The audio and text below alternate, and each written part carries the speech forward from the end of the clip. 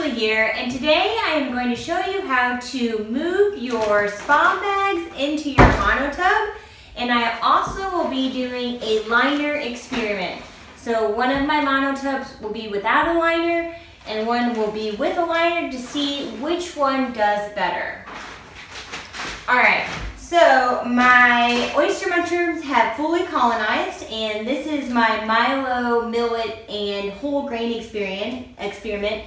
And this is the Milo, and from the three different grain spawns, I think that the Milo did the best, so I'm going to go ahead and use this for my liner monotub experiment. So the first thing that we need to do is to prepare our monotubs to colonize the bulk substrate.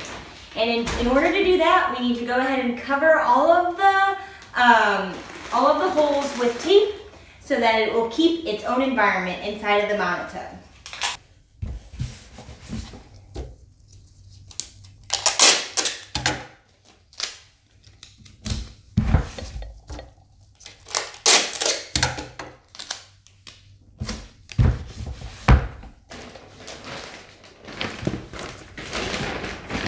And we're going to go ahead and add the liner into this one.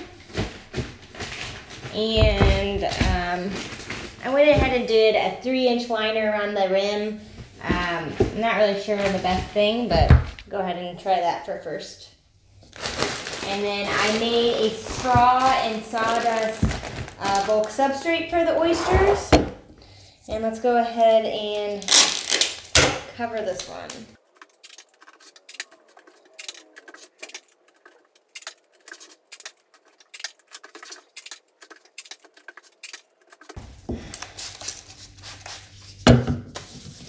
Okay, so we have covered our holes, and now we are ready to add our bulk substrate and our spawn bag into our monotub. So the first thing that we need to do is break up our spawn bag.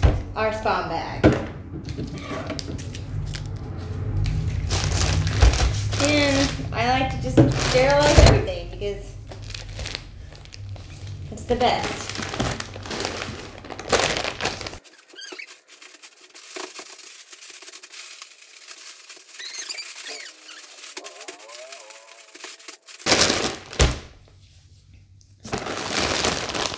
Then I have made my bulk substrate out of straw and sawdust, and I have pre-sterilized this. I sterilized it yesterday. I let it sit for 24 hours so it's ready to go and it's not too cool. It's nice and moist. So what we're going to do is we're going to start to layer our spawn bag into our monotub. All right. This is very exciting.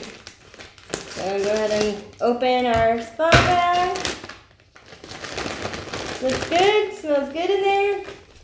No funky smells. Alright, and I'm going to use half and half. So I want to try to use about right here to this one. So we're going to just have a layer at the bottom and try to break it up as best as we can.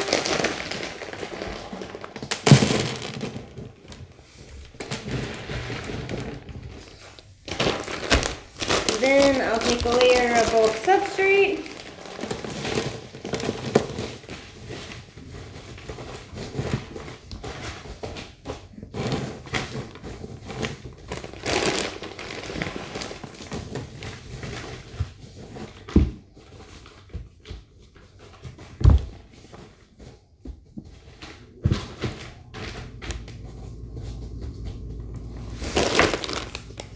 Then a layer of spawn.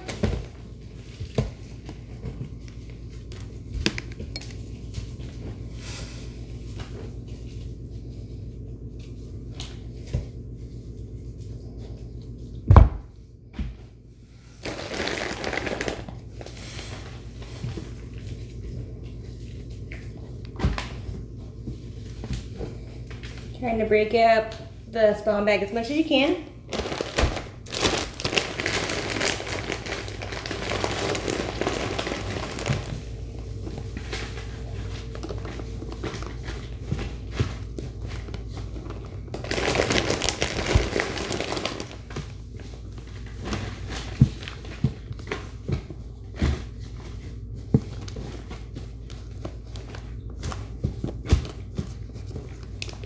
I really like the smell of this full substrate. The sawdust smells so good.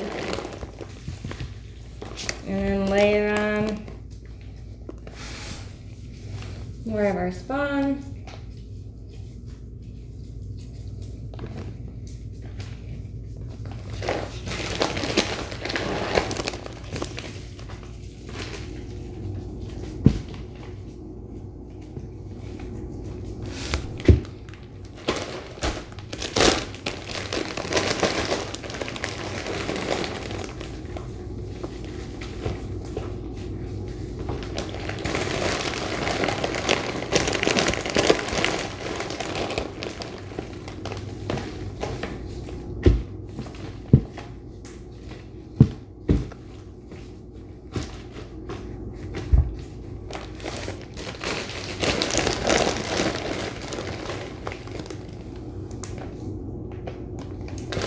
A little bit damp at the bottom, so I want to try to wring it out as best as I can. But it's good to be damp. We want it to be a little bit damp.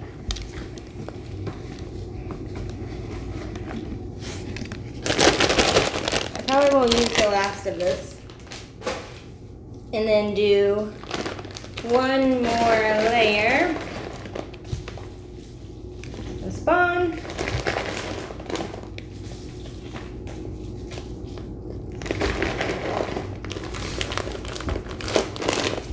And then we want to mix that last layer up.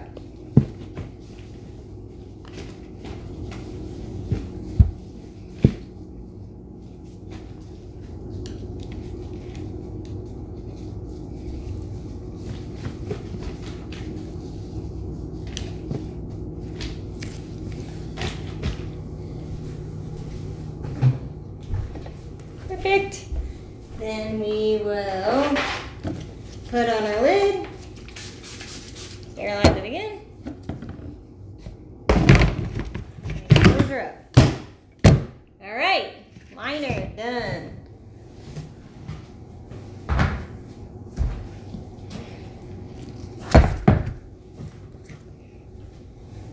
Okay, first one. Okay, and now we're gonna do the exact same thing except without a liner. So here we go. Add this guy in there. I already sterilized this bin and wiped it down.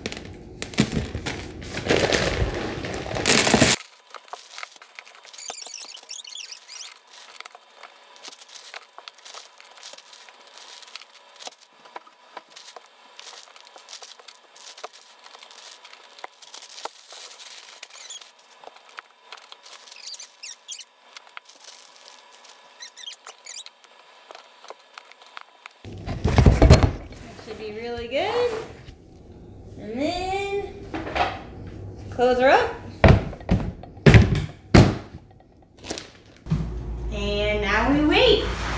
All right, so we've got a liner and no liner. So we'll see how they fully colonize and then the fruiting and see what happens. So I'm really excited about this experiment. Been waiting a really long time. So let's see how it goes. Thank you guys for watching.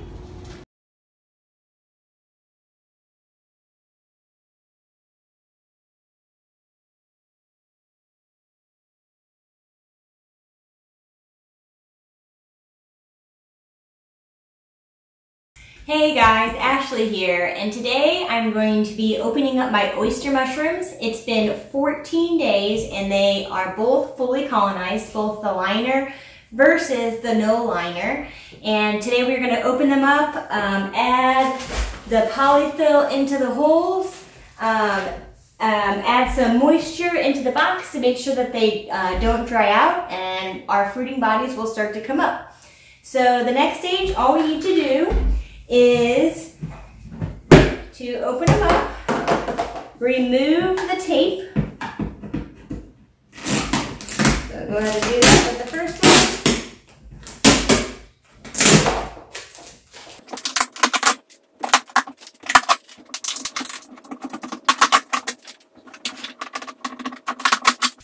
All right. So We have removed the tape. Now we want to go ahead and add some polyfill. Usually I like to get like a handful out like this and then squish it in. You don't need it to be too thick because we do want airflow to get into the tub. It's really important that we displace the CO2 from the mushrooms and that we get clean air into the monotub. So I'm just going to go through and add polyfill to all of the holes. This one actually was preset.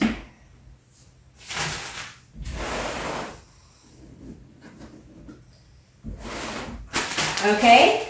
The next thing that we want to do after we add the polyfill is to spray the tub down. But I am not going to be adding a casing layer to the oyster mushrooms. According to the mushroom cultivator, it says that the oyster mushrooms, a casing is not required. So because of this book, I am not going to add a casing. I also want to be able to see the pins from both tubs. So if I add the casing, it's not going to be as easy to see the experiment. So because of that, I'm going to go ahead and not add a casing as well. So when we spray down the monotub, we want to make sure that we do not spray directly on the mycelium. It's pretty fragile at this point. The fruiting bodies are really strong and hardy, and you could actually spray directly on them. But if you spray directly on the mycelium, then you'll see that the water kind of breaks through and damages the mycelium a little bit.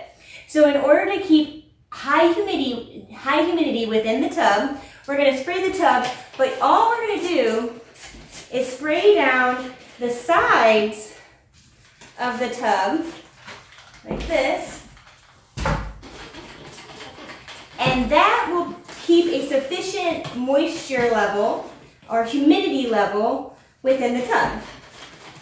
And then as much as you can, I would say at least twice a day, you want to try to spray down your tubs to keep the moisture in.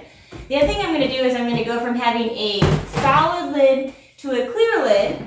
And then I'm going to place this tub like in front of like my window to the side. For it to be able to get some of the sunlight, but not direct sunlight. If you have direct sunlight that goes directly into your monotub, then you can end up killing the mycelium that way. I've actually had a few spawn bags that I've killed that way. So we want the mushrooms to be near light because they want to grow towards the light, but we don't want them to be directly in the sunlight. Again, if they are sitting directly in the sunlight, you are going to kill your mycelium.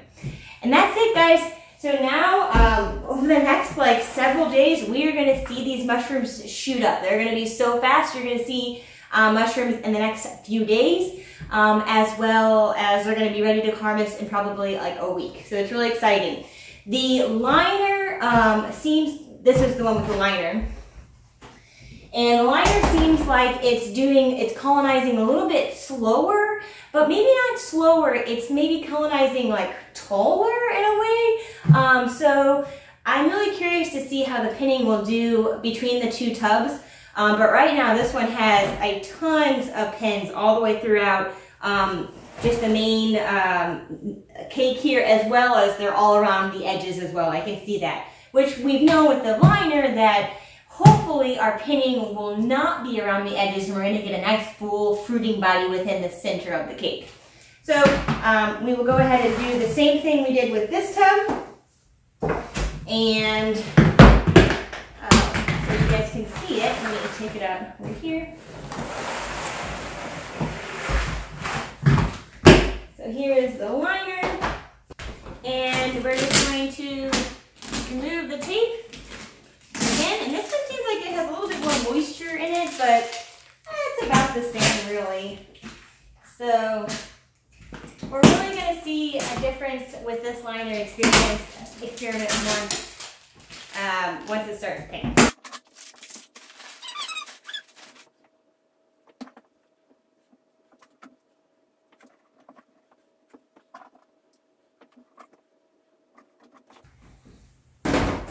Okay, so now after we add the polyfill, we want to go ahead and spray the mushrooms down. Again, since we're not using the casing layer, we shouldn't directly spray the mushrooms because it'll damage the mycelium. So in order to keep a high humidity within the tub, we just really need to spray the edges down, and maybe you could spray the polyfill a little bit.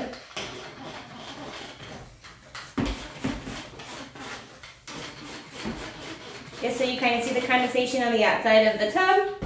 And then again, I want to change this one to a clear lid, and we're ready to fruit. So go ahead and put your tubs in somewhere that's between like 77 and 80 degrees Fahrenheit, somewhere that has a little bit of light, just not direct light, and watch your mushrooms fruit. And then every day, guys, you want to open the tubs up and spray around the outside of the tub at least twice a day. When I was fruiting my other mushrooms, I think I sprayed them like 6 times a day. If you let the mycelium dry out, then your mushrooms will dry out. I'm going to be doing time lapses on both of these, so I didn't make these automated tubs, but as long as you spray them down, they'll have enough humidity or enough moisture to keep fruiting. So here we go. The next stage is fruiting. This is the exciting part. Thank you so much for watching.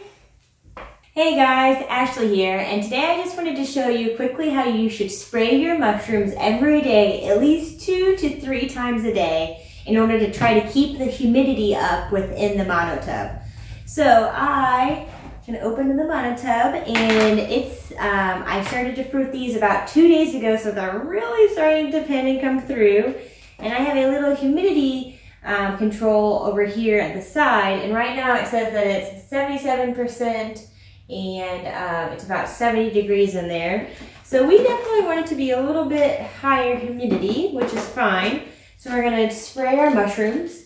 And because I did not put a casing layer on these mushrooms, we want to make sure that we don't spray directly onto the mycelium, because the mycelium is pretty fragile, and if and the droplets will kind of break through the mycelium and ruin them, and they'll just have to colonize more in order to fruit mushrooms. So instead of spraying directly on the mycelium or the cake, we're going to just spray the edge of the surrounding tub, and that will keep the humidity pretty high within the tub. Also, when you start to see these fruiting bodies, you can actually start to spray the fruiting bodies directly. And so I just like directly just give it a little squirt,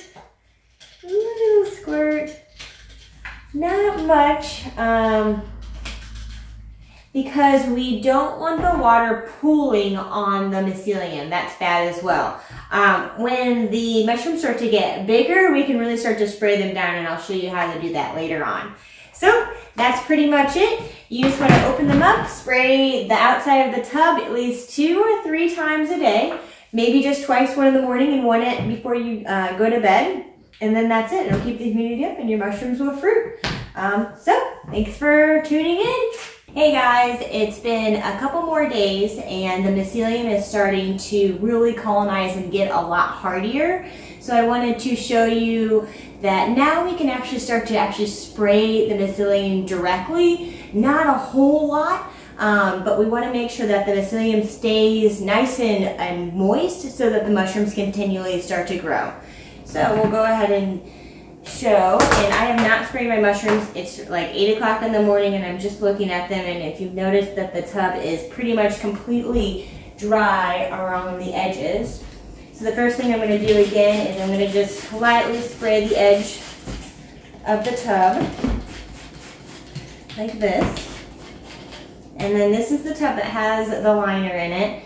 And if you notice that the fruiting bodies are starting to come up, and what we want to go to do is we want to spray the fruiting bodies directly, very lightly. And then I'm also going to kind of move the spray bottle a little bit further up so I'm not directly on there, and lightly spray the mycelium.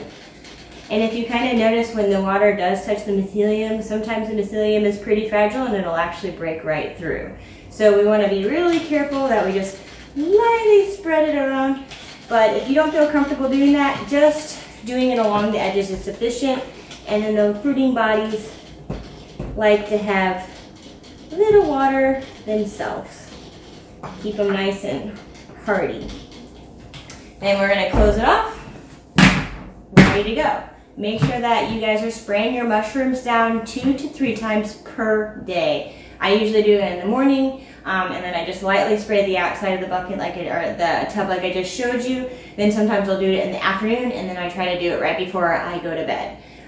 You want to keep them definitely really moist in there and the humidity very high, but you do not want to have pools or puddles of water on the mycelium. It is natural to see little water droplets on the mycelium, and that's called exudate, and that's actually formed from the mycelium. So it's definitely natural, so if you see that, don't worry. Just don't have huge puddles of water when you're spraying on the mycelium itself. So make sure you keep your mushrooms nice and moist, and these guys are really close to being ready. We're probably maybe like 2 or 3 days, and they'll be fully grown and ready to harvest. Thanks for watching.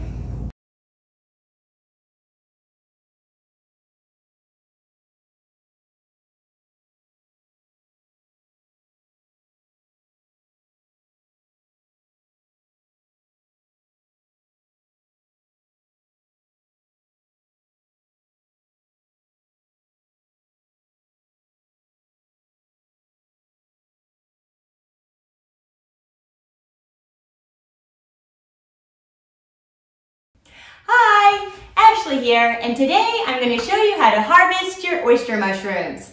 So today we're going to harvest the oyster mushrooms, and then I'm going to show you how to spray them down so hopefully you get a second flush. So here we go. All right, so our oyster mushrooms have been harvesting for about a week now, and they are definitely ready to go. When they start to curl kind of like this on the edge, you know that they're ready to harvest.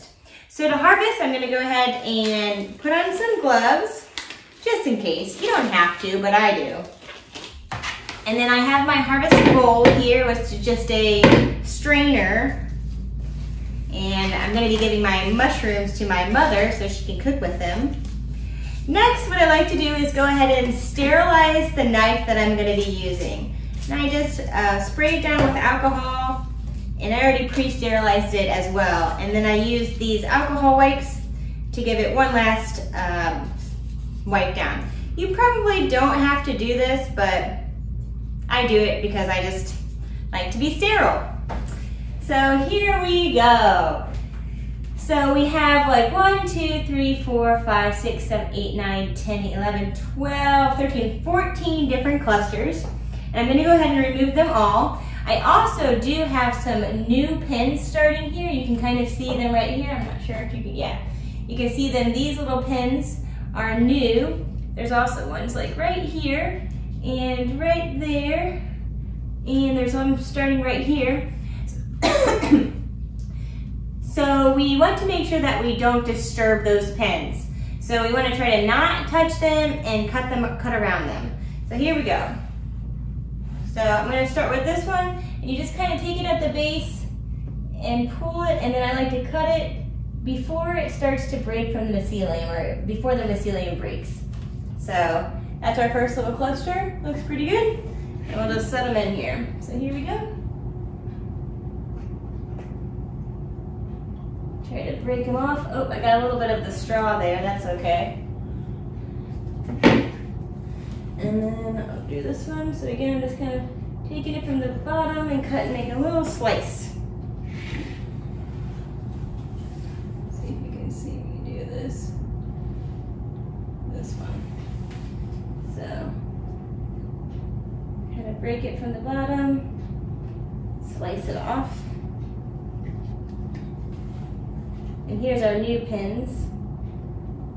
Trying not to damage the mycelium as much as we can, because we definitely want to try to get those second flushes, if not a third flush. So there's a whole little thing right here started. So let me see if I can cut around those pins, which I did. So if you see it right there, there's some pins. Get this guy. I got a lot of the bulk substrate there. I'm gonna cut that off before I put it in here.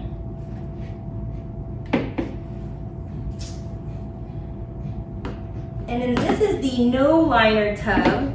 And in the no liner tub, we did get some pins around the side, but it also filled in quite nicely in the middle. And what I noticed is that they grew shorter and fatter. So, not really sure if that has to do with the liner or what that is.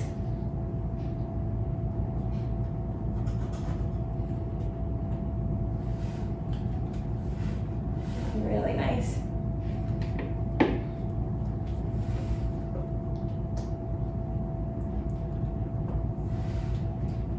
Kind of ripping them from the mycelium base. Oh my gosh, we got so many mushrooms.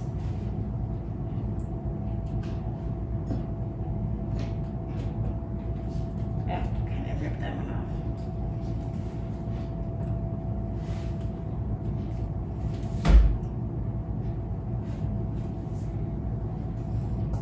Last couple here.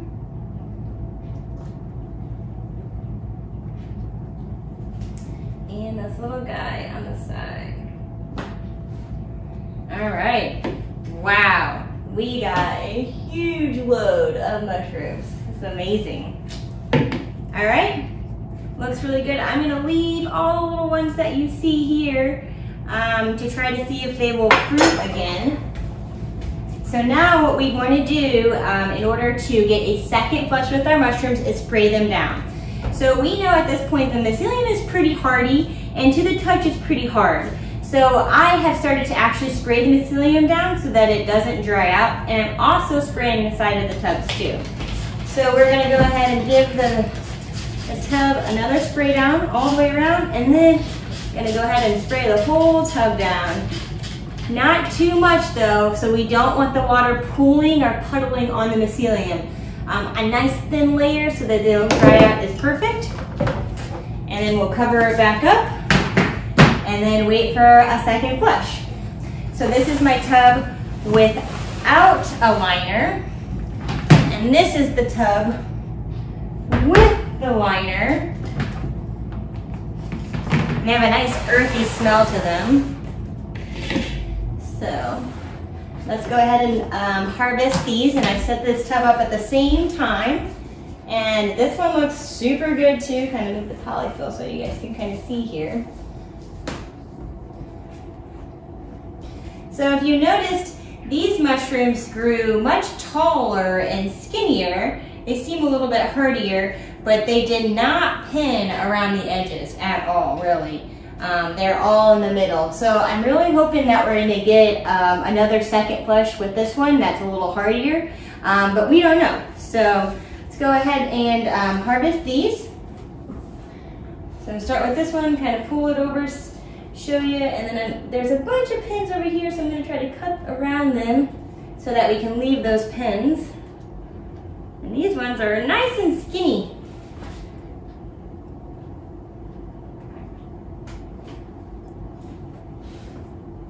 Got that guy.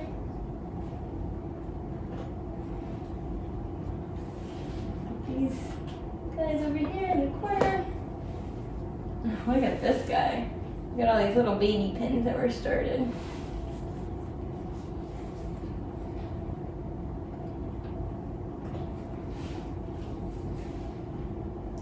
I leave that one. He's kind of just starting. This one's really big. It's probably one of the biggest ones in the tub. Yeah, look at this. Looks awesome.